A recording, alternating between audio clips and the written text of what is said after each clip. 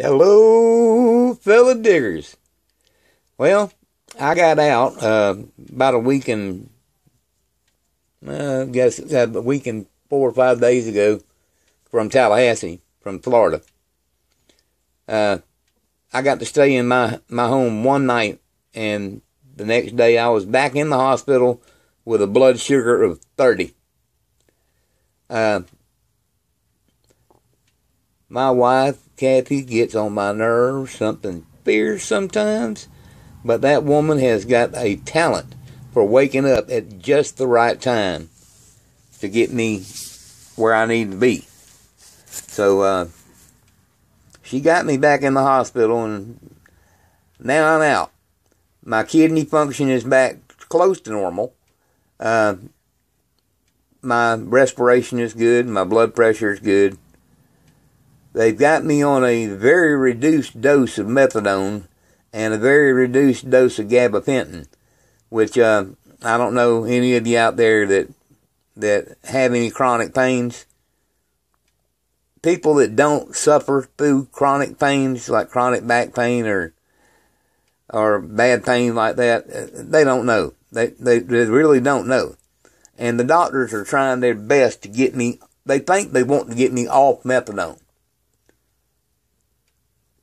I'd almost rather go to sleep and not wake up than to go through that pain again with nothing for the pain. And methadone is the only thing that helps. Look at this face. When have y'all ever seen me look this thin?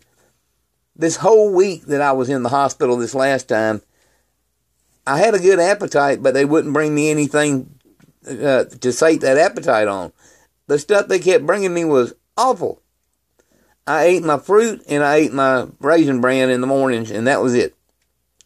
But I heard Bill and Bob say that hopefully one day soon I would be on here telling you all personally how much I appreciate all the comments and the well wishes and the prayers. And that's just what I'm here for. I want to let all of you know just what that meant to me. Bill and Bob and Nita had been there for me through this whole thing, and I've been trying to keep up with the comments and from John and Jackie and John 316 and of course Tempest Fugit, my buddy over there, Mark. I've been trying to keep up with everybody. Penguin Chick, Kathy's still waiting for y'all to call. I know she told Bill and Bob that y'all could have the number. And 49er digging. I don't know if Kathy recognized you, but I do. So, I just want to let all of you know, and that ambulance was not coming from me, by the way. I just want to let all of you know just how much all your comments and all your well wishes have meant to me and to my family. That really helped to prop them up a great deal while I was in the hospital. And now that I'm out, Anita told me the other day I sound more like myself than I have in a long, long, long time. And I also heard somebody say, I think it was Bob, that said that I'm not afraid to voice my opinion and tell people what I think. Oh my God, don't we know that?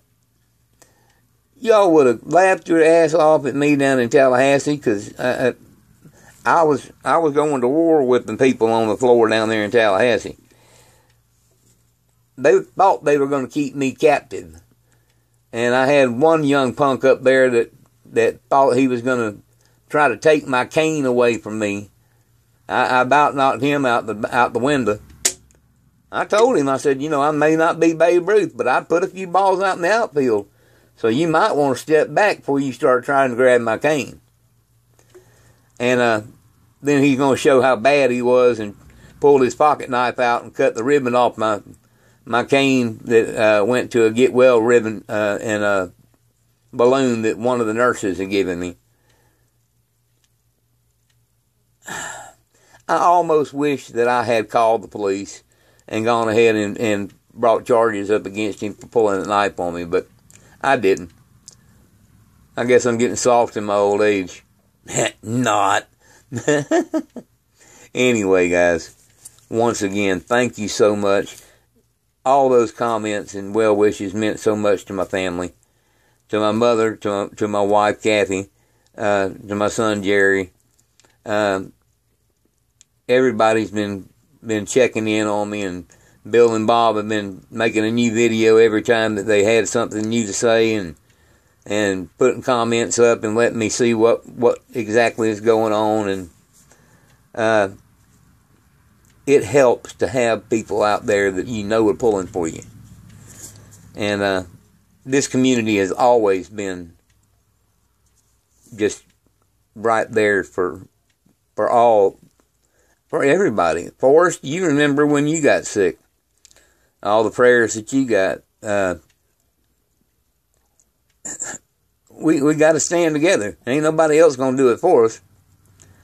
So, guys, once again, from the one and only Penny Digger, thank you very much from the bottom of my heart. This is your one and only Penny Digger, out of the hospital, kicking again. And I'll talk to you guys soon. Bye now.